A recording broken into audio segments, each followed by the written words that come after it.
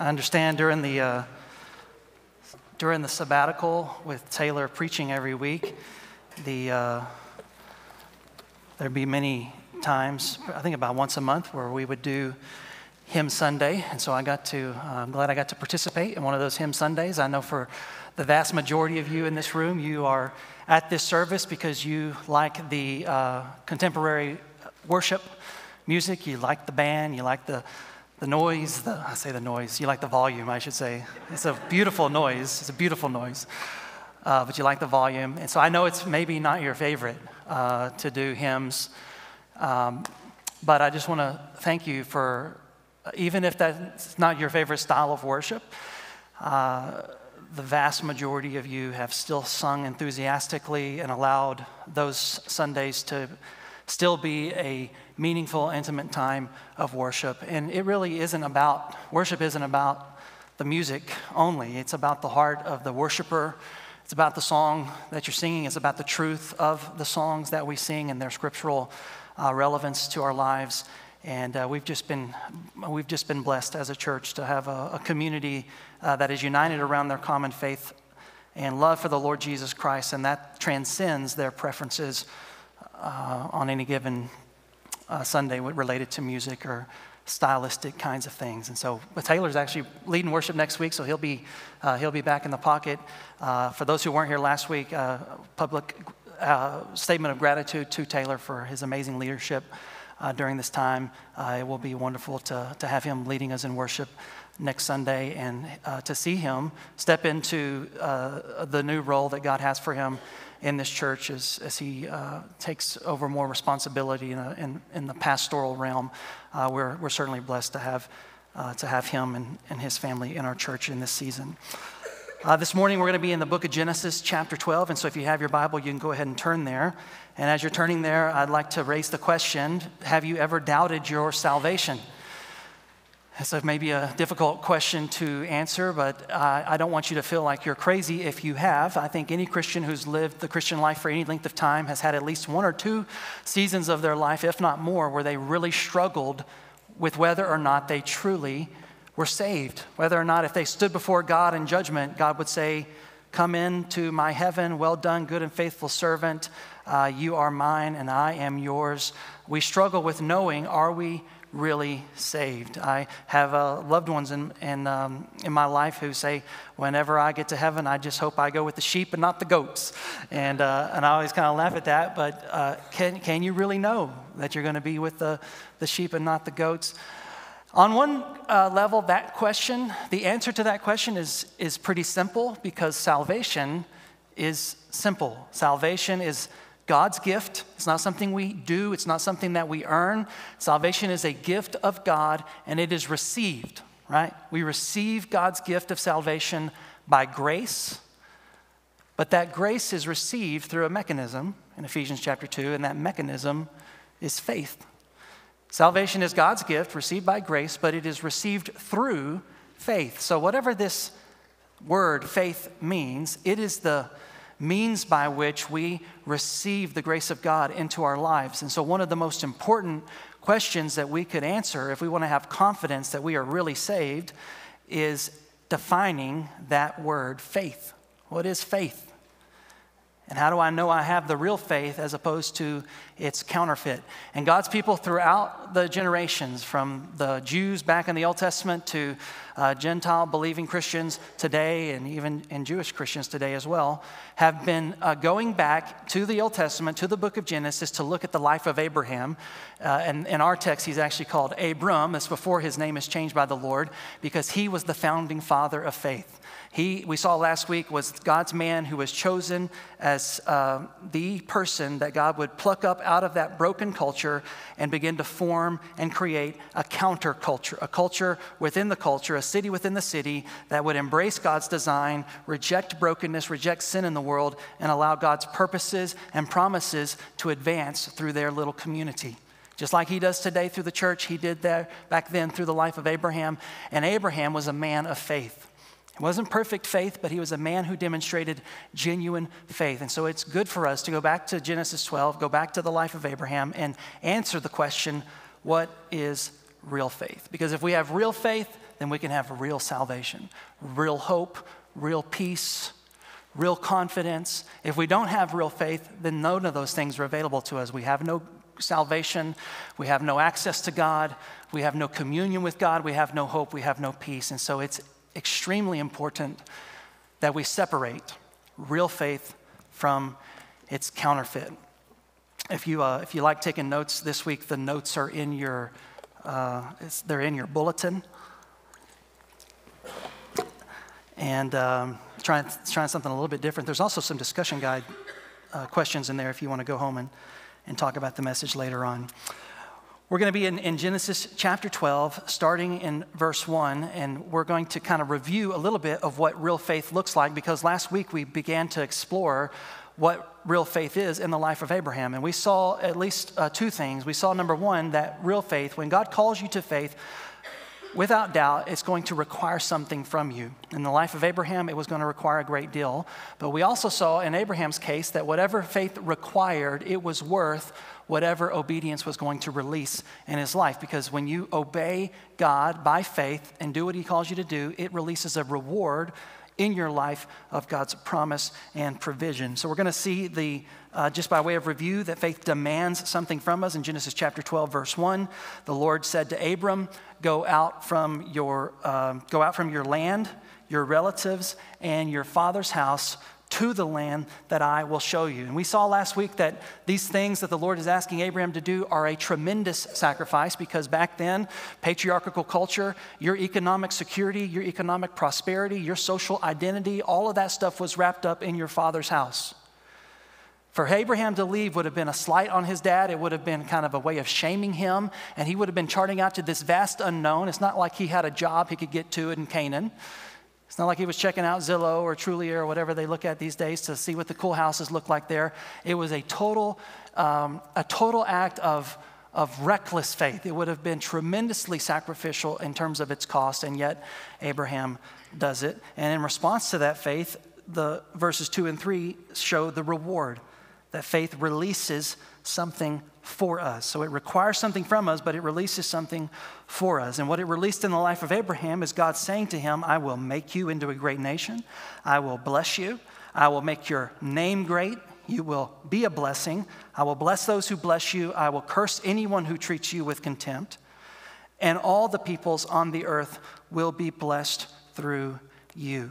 One of the things that I think is really important to note on this is this word bless or blessing is used 5 different times. And if you've been paying careful attention in the book of Genesis, you know that the word curse, which was first introduced in Genesis 3:15, in Genesis chapter 3, after Adam and Eve bring sin into the world, the ground is cursed, the serpent is cursed. There are consequences for both the man and the woman, whether it's pain in childbearing or toil and sweat to produce, to be able to provide for your family. We saw this idea of curse show up, not 1, not 2, but 5 different times from Genesis chapter 1 all the way to Genesis chapter 11. So it's as if God is saying to Abraham, if you will trust me, I will release these blessings into your life, and not just kind of sort of blessings. I will literally, through you and your life, reverse the curse that was introduced because of sin coming into the world through your first parents. I will restore what the locust has eaten. I will crush the head of the serpent. I will undo the brokenness that you see in and around you if you will just trust me. If you'll just go. If you'll just walk by faith. Faith requires something from us. It demands a sacrifice. But it releases something for us. And whatever faith requires is worth what obedience, whatever faith requires is worth what faith rewards. This morning, I want to kind of give us a template, number one, for where we're going to go. This little promise here in verses 2 to 3, you could summarize it under 3 headings. God promises Abraham land, he promises Abraham a lineage, and he promises what I'm going to call Abraham a Lord, a Messiah or a Savior who would take the blessing given to Abram and the salvation given to Abraham and spread it to the ends of the earth. And if you read the rest of the book of Genesis, you will see the land promise unpacked from Genesis chapter 12 all the way to chapter 15. So most of this series is going to be focused on that land promise. In chapter 16 to 18, he focuses on the lineage, the promise to give him a son. And his son's name is Isaac. And then from chapter 19 onward, we're going to see the blessing. Faith releases God's promise and provision in our life. But that's not what we're focused on this morning. This morning, we're focused on the third attribute of genuine saving faith, and that is what faith results in. Faith requires a sacrifice, it releases a reward, but it results in fruit.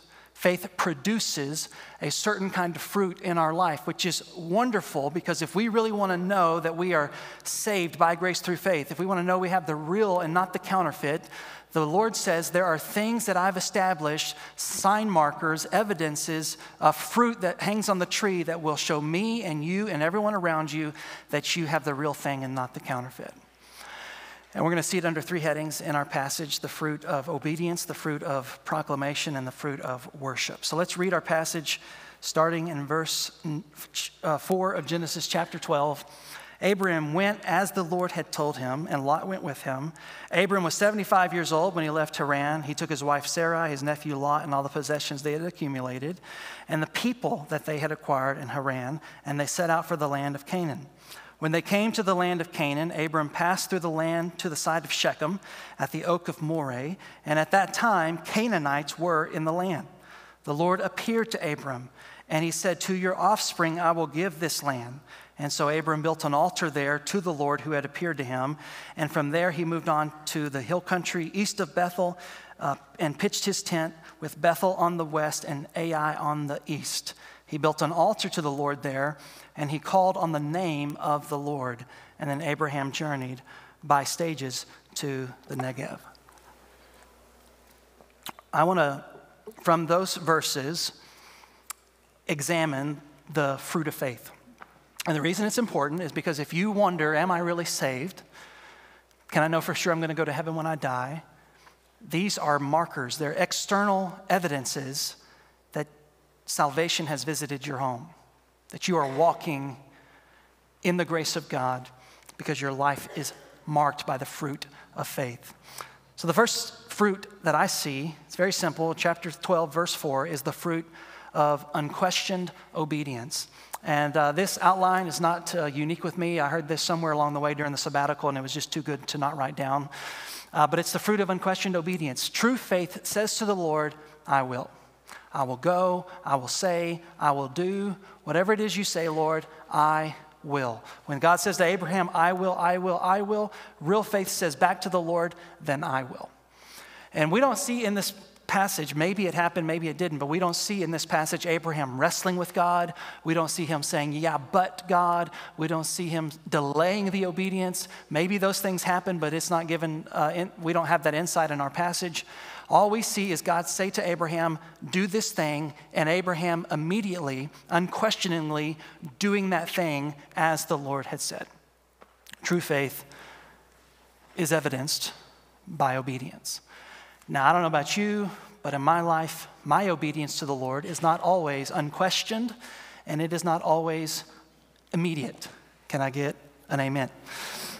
And sometimes that's understandable because God doesn't always speak to us like he spoke to Abraham. I was talking about my sermon yesterday with my brother Kyle when I was in Roby getting the deer feeder set up. And I said, well, true faith is marked by unquestioned obedience. And he goes, yeah, if you know you really heard from the Lord. And I said, well, you got a good point there. Sometimes the Lord doesn't speak to us like he spoke to Abraham.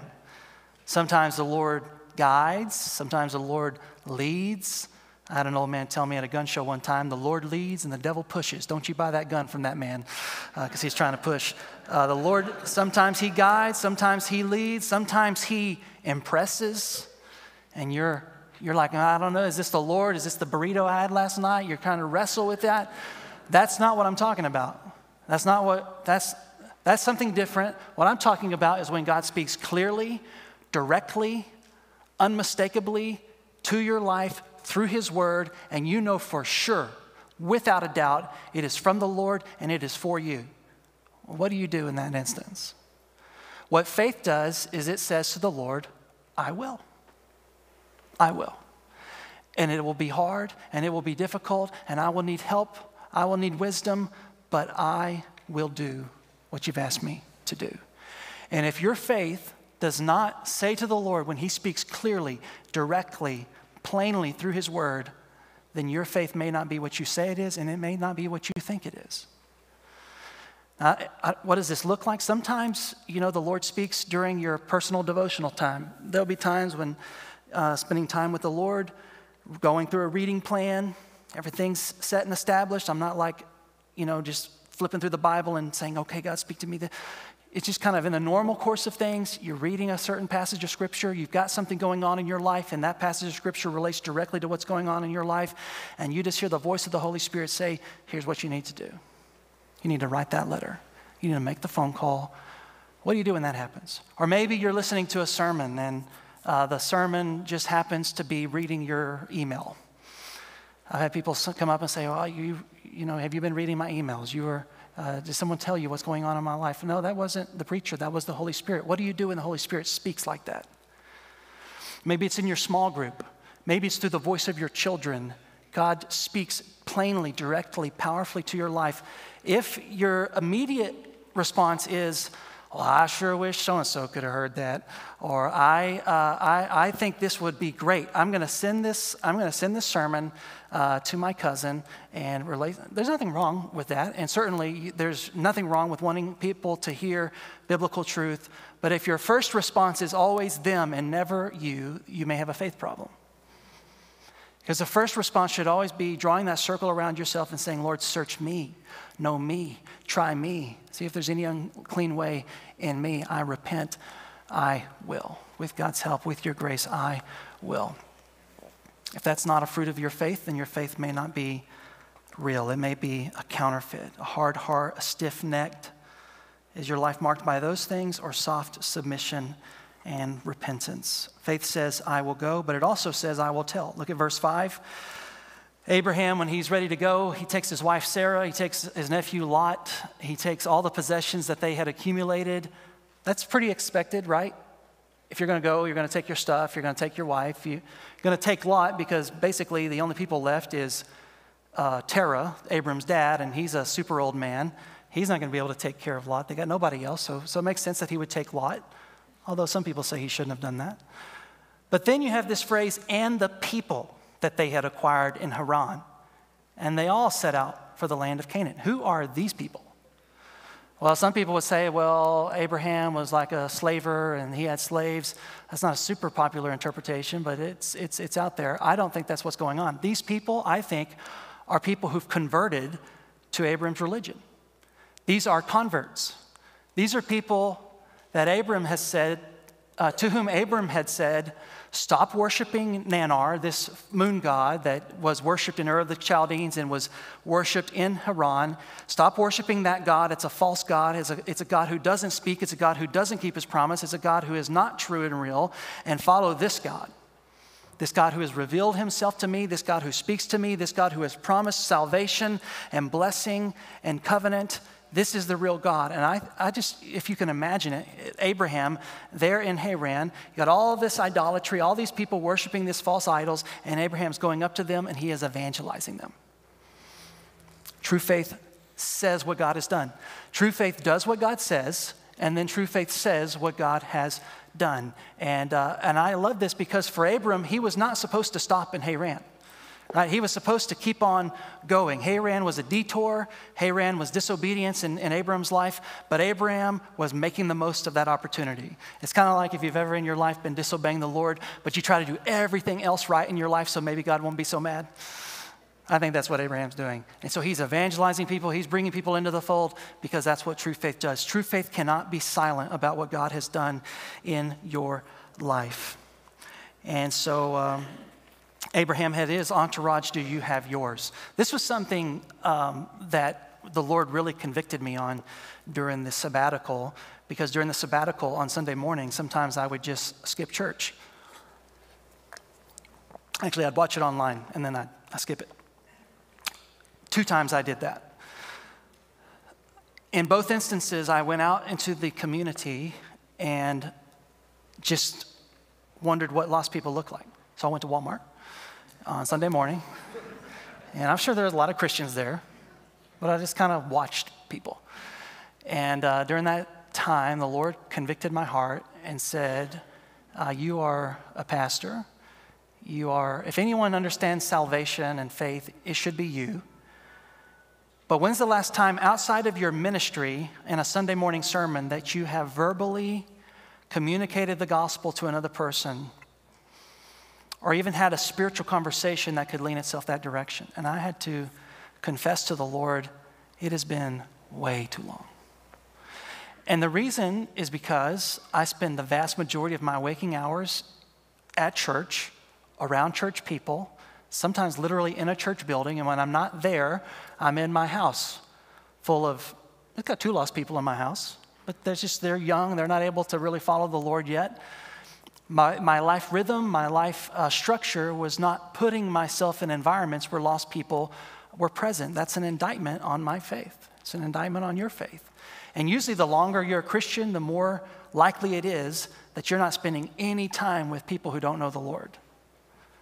True faith has to tell. True faith cannot be silent. True faith isn't stagnant. One of the books that was very helpful for me during the sabbatical was a book by Greg Koukl called Street Smarts. I would recommend that you go buy it. It's a wonderful book on apologetics and sharing your faith in a post-Christian world.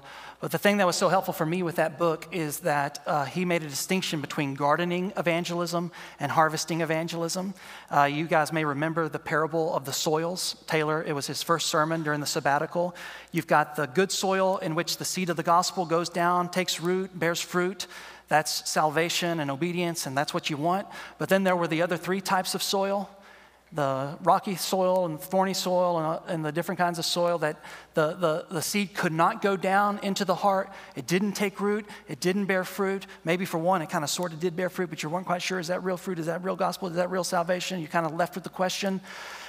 That's a picture of the hearts of everybody who lives when it relates to them hearing the gospel.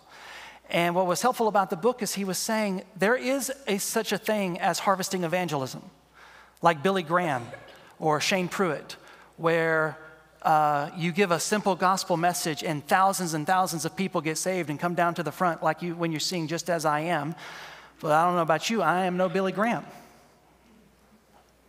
Are any of y'all Billy Graham? Because if you are, we'll put you on staff. No Shane Pruitts?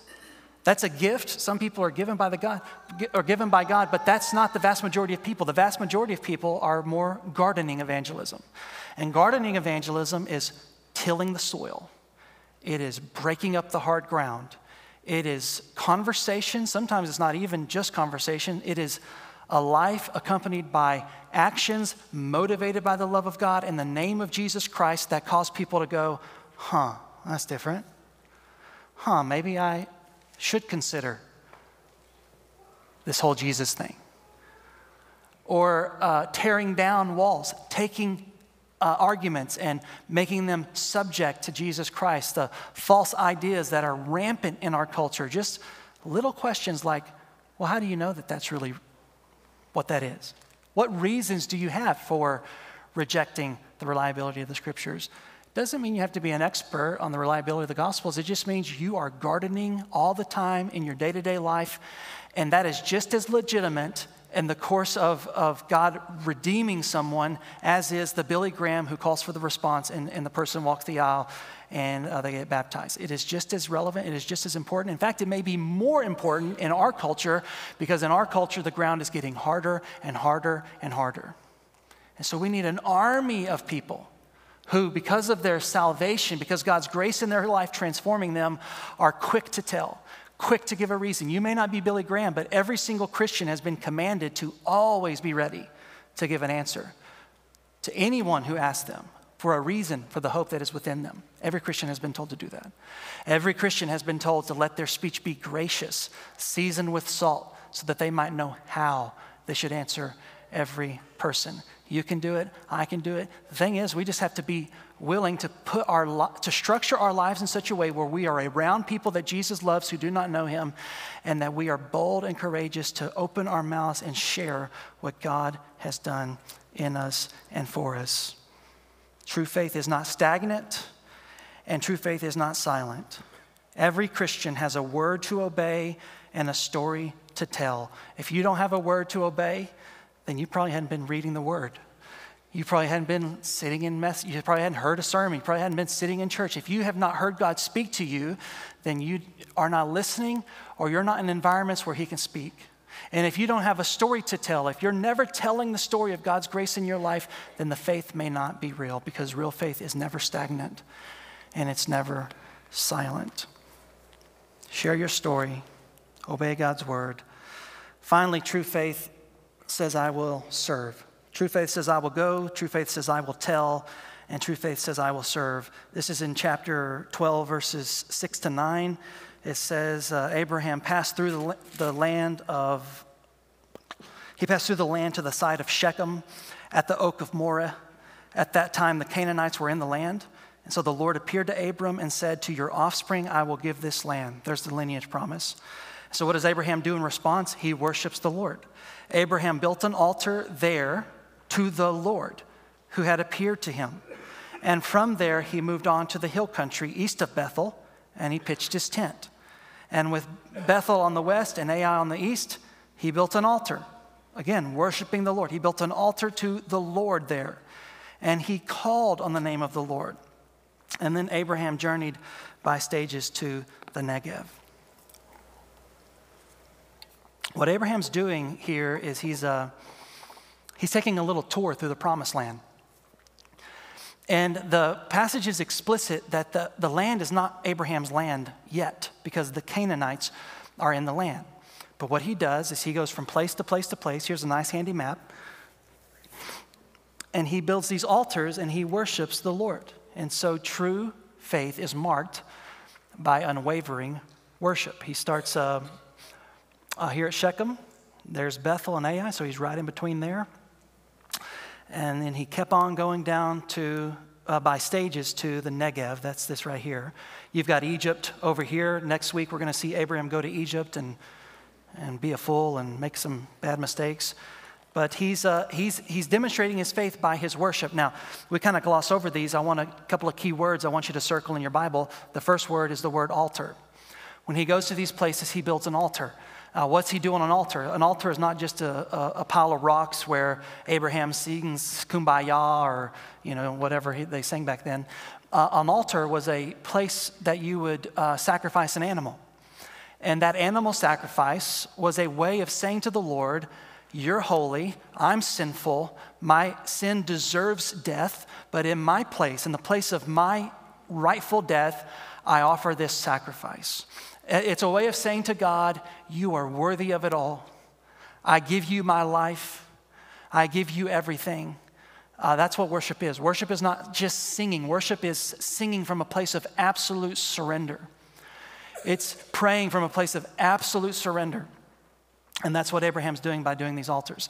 And notice where the altars are built. The first altar is built at Shechem. Shechem, if you know your Bible, was the same place. It was located between two mountains. I can't remember the name of the mountains. Does anybody know the mountains? I should know the mountains. If I had my iPad, I could tell you the name of the mountains. But I don't have my iPad. The place was called the place of decision, okay? If you go back to Joshua chapter 24, Joshua is leading the Israelites into the promised land. He's calling them, actually this is after they're in the promised land, I'm sorry. But they were kind of hedging. They were on the fence, kind of with the Lord and kind of against the Lord. And Joshua rebukes them and challenges them and says, choose you this day who you will serve. You're going to serve the pagan gods, or are you going to serve the true God? As for me and my house, we're going to serve the Lord. And that's also a characteristic of true worship. Walking by faith is characterized by a life of worship that says to God, you deserve it all. I am yours. I'm absolutely surrendered. And true worship says, I will serve. My life is not my own. It is bought with a price. I will glorify you with my body. It is Romans 12:1. Offer your bodies as a living sacrifice, holy and acceptable to the Lord, which is your reasonable service or your reasonable worship. Worship is marked by service to the Lord. And it's service to the Lord even in the face of hostility and opposition. Because you notice where it says Shechem was, it was next to the oak of Moreh, or Moreh.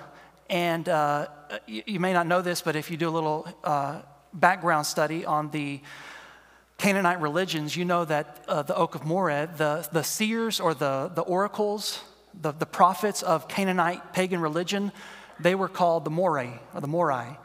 And what they would do is they would kind of listen to the rustling of leaves and stuff like that, and they'd kind of be like, oh, this is what the Canaanite God wants us to do because the leaves are rustling in this way, and only I and I alone can intuit the divine will. And so what Abraham's doing with that nonsense going on is he is going into enemy territory. He is kicking over those pagan altars, and he is setting up the true altar to the true God, and he's saying, this is what worship is.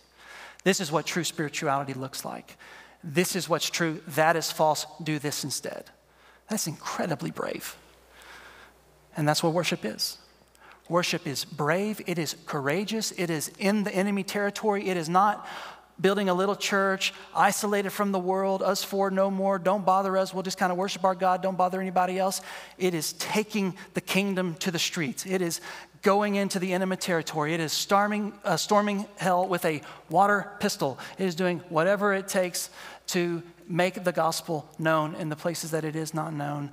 That's what worship is. It is characterized by sacrificial service, absolute surrender, and then they go on down from Moreh down to Bethel. And you also got to remember, Moses is writing this to the wilderness generation, right? He's writing this to a group of people who are wigging out because God is saying, take the land. Take the land. And they're saying, we're not taking that land. Those Canaanites are in there, and they are huge. We're like itty-bitty grasshoppers. And it's as if Moses is saying, well, Abraham did it. He wasn't scared. Your God is the God who split the sea. Your God is the God who flooded the earth. Your God is the God who is the God of Abraham, gave him a child, Isaac and Jacob. Press in, move forward, surrender, sacrifice. And then this last one in Bethel, it's the hill country in Bethel, they call on the name of the Lord. I love that language. If you, in your Bible, you'll see a little letter at the end of that verse. And in my Bible, it's the letter O. And then you go down to the cross references, if your Bible has cross references, and you can see some cross references for that phrase, call on the name of the Lord. And one of the cross references is in Genesis chapter 4, verse 26. Because in Genesis chapter 24, verse 26, you see Seth, who is the kind of the alternative to Abel, because Abel was the godly son, but then Cain killed Abel. And so Seth is now the new promised child. And Seth is the one who kind of carries the religion of Adam, the true religion of the true God. And with Seth and Enosh, they begin to call on the name of the Lord. And people at that time begin to call on the name of the Lord. And you see that righteous remnant preserved through Noah, and on down you go. And now, once again, you see Abraham calling on the name of the Lord. It's as if Moses is tying it all together. He's saying, here's the scarlet thread that's taken this remnant of faith, this countercultural community, and they are marked by unwavering worship. They are marked by surrender and sacrifice and hope-filled adoration that God is good and he is strong and he is able and he will deliver us. This is the same language that's used of Moses in Exodus chapter 33. Where he says to the Lord, show me your glory. And the Lord comes down, and it says the Lord began to call his own name. Exodus 34, verse 30 something or another. I think I've got that up there. You guys, no iPad is so difficult. Exodus 34, verse 6 and 7. The Lord passed in front of Moses, and he begins calling his own name out. Yahweh, Yahweh is a compassionate and gracious God, slow to anger, abounding in faithful love and truth. Maintaining faithful love to 1,000 generations, forgiving iniquity, rebellion, and sin, but he will not leave the guilty unpunished, bringing the consequences of the father's iniquity on the children and the grandchildren to the third and fourth generation. That's what worship looks like.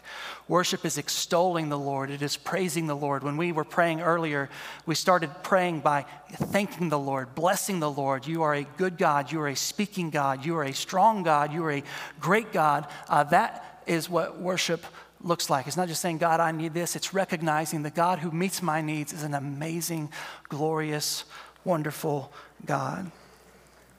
That's what characterizes a life of faith. Is your life a life of worship and endurance and perseverance and gratitude? Real faith has its fruit. If the faith isn't present, If the fruit isn't present, then the faith may not be real. True faith says, I will go. True faith says, I will tell. True faith says, I will serve. And finally, true faith says, I will wait. This is not in our passage, but if you keep reading the rest of the book of Genesis, you'll see this play out. I want you to take your Bible and turn to Hebrews chapter 11, because Hebrews chapter 11 gives us a nice summary statement of what motivated the obedience of Abraham to live this incredible life of faith. True faith says, I will wait. True faith reaches beyond. It reaches beyond itself. It requires something from us. It releases something for us. It results in something in us, and then it reaches for something beyond us. Hebrews chapter 11, verse 8 says, by faith Abraham, when he was called, obeyed. And he set out for a place that he was going to receive as an inheritance. He went out even though he did not know where he was going. And by faith he stayed as a foreigner in the land of promise, living in tents as did Isaac and Jacob, co-heirs of the same promise. Here's our key verse. Why did he do all these things? Why was he obedient and unwavering in his worship? Because he was looking forward to the city that has foundations, whose architect and builder is God. Real faith reaches for something beyond us. Real faith says to the Lord, I will wait. And what are you waiting for, Abraham? Well, I'm not waiting for something to happen just to me. I'm not waiting for something just to happen with my son. I'm not just here for the Middle East. Abraham knew deep down this was something way bigger than that. It was eternal, not temporal. It was global, not just the Middle East. He was looking for a better city, a city whose foundations are established by the builder who is the Lord.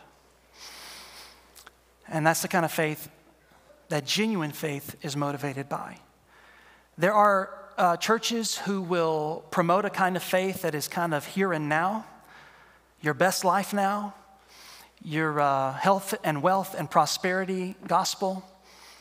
If you'll do what I want you to do, or if you'll have faith demonstrated by giving to my ministry, then God will give you a house, and he will give you a car, and he will give you the awesome job. That is not genuine faith. That is counterfeit faith. Real faith is not about the here and now. Real faith is about the sweet by and by. Real faith is not about some man-centered glorification. Real faith is about the builder, the city that is to come, whose builder is the Lord himself. Real faith is about heaven. Real faith is about eternal rewards. So real faith says, even in the midst of brokenness, even in the midst of hardship and hostility and difficulty, I will wait for you, Lord. I will wait.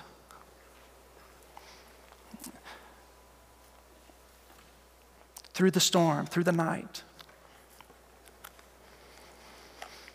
That's the faith that motivated Abraham. And that's why he was obedient. Because he didn't know where he was going.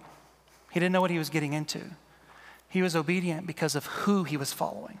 Because the reward wasn't the land, the reward was the God who gives the land. It's why he told people. It's why he had his entourage, because this is better than anything that you'll ever see in this world. This is so much better. This is so much bigger. This is so much more worth it. And it's why he, even in the face of hostility and opposition and enemy territory, he said, I don't care. I'll lose my life because I know that the God I'm giving my life for is worth the reward. And the faith that motivated Abraham is the same faith that motivates us today, because as we saw last week, we are children of Abraham. When you repent of your sin and you put your faith in the Lord Jesus Christ, you are grafted into that olive branch.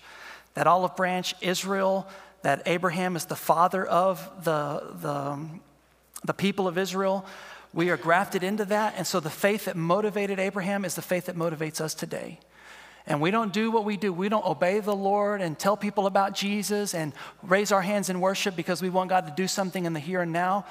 or we do want him to do something in the here and now, but it's not something that's just physical or just material. It's about God advancing his kingdom on earth as it is in heaven. It's about seeing heaven come down and visit the earth. It's about seeing the grace of God redeem the brokenness on our earth. And even if we have to sacrifice, and even if we have to give generously, and even if we have to break up with our boyfriend or girlfriend or get a little bit uncomfortable in going to war against our sin, we will gladly count the cost and pay the price, because the reward is so much greater than what obedience requires. That's what motivates us today. And if you are here this morning and you are struggling to walk by faith, I can imagine one of the reasons it might be difficult is because your eyes aren't able to see the beauty of the God who's calling. And one of the best things you can do is to ask the Lord, would you give me eyes to see the reward? Faith is believing that God exists and that he rewards those who seek him. And so would you ask the Lord this morning, help me to see. If you're here this morning and you're not a Christian, would you boldly this morning say, I need to make Jesus Lord of my life. I recognize I can't save myself, that only Jesus can save me. Boldly, just like Abraham boldly went into enemy territory. You're amongst friends right here. Would you say, I need to give my life to Jesus, and I'm not ashamed to let anybody know it? If this morning you would say, I need to take a step of faith, but it's complicated, and I need somebody to pray with me. I need some wise counsel. Maybe the Lord's speaking, but it's not clear. The altar's open. I'd be happy to pray with you. You can also use this QR code to put in your information, and one of our staff or pastors or deacons will follow up with you later this week. I want us to respond to this message individually, but also corporately as a church. One of our core values in our church is that we teach truth that transforms people's lives. If we have genuine faith as a church, it ought to be reflected in the transformed lives of the people who say they have faith. And so would you ask the Lord, as a church, would you mark us as people who are obedient to your word? Help us to be people who are transformed by the gospel. Help us to be people who make Jesus known wherever we go. Help us to be people who serve as Jesus served, because our lives are lives of worship. If you're a member of our church, if you're a leader in our church, these are ways that you can be praying for our church as we respond to the Lord as he leads. Father in heaven, we thank you for this time. We give you this invitation. We thank you that every time we hear your word, that you invite us to respond, so that we don't just grow in our knowledge and information, but that we grow in our grace, or we grow in your grace, and we grow in being changed and transformed from one degree of glory to the next into the image of our Lord Jesus Christ, in whose name we pray.